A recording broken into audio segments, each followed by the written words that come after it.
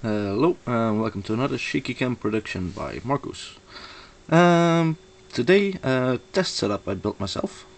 As I mentioned in the blog post, I do not have all components yet. Transmitter, receiver, battery, all that stuff I don't have. But I want to test first. So, I built a rig.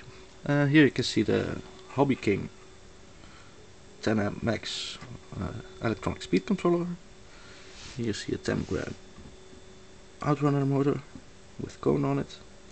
It's not balanced or anything, but well, just testing. Holding clamps. So the speed controller is powered by this old PC, the power supply. To make it work, you need to connect some points there. Okay, so that is powering the electronic speed controller. Down here we have the MSP430 launchpad by Texas Instruments. I already had one, but you can get it for $4.30, so that's near free. I connected the electronic speed controller to that. I had the inside from the Nunchuck lying around because I used that for the sensor. So this is just an analog sensor.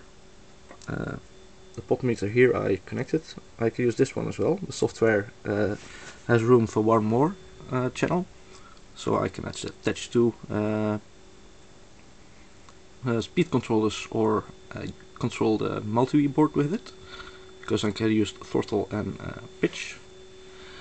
Okay, more details.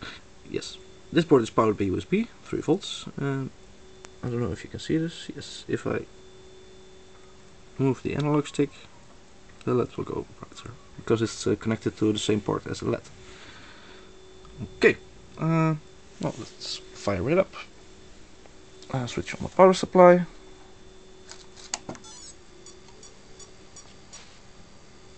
Probably heard that.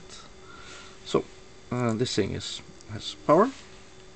Now, if we go to my home built device, I go down. Bleep bleep, and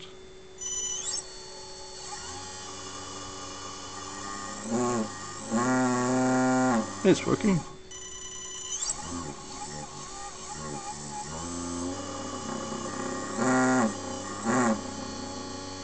All using parts I had laying around, free. But most importantly, I can use this to program my ESCs without the use of a transmitter, receiver, etc.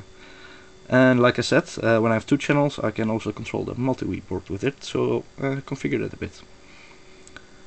Okay, that about concludes it for this video. I hope it's helpful. On www.marcus.com. Okay, you'll find a blog post with the connecting diagram and also the code. Code is developed by Rob G from the 430 forums, by the way. I did not write that, so thanks Rob G. Okay, thank you, and bye bye.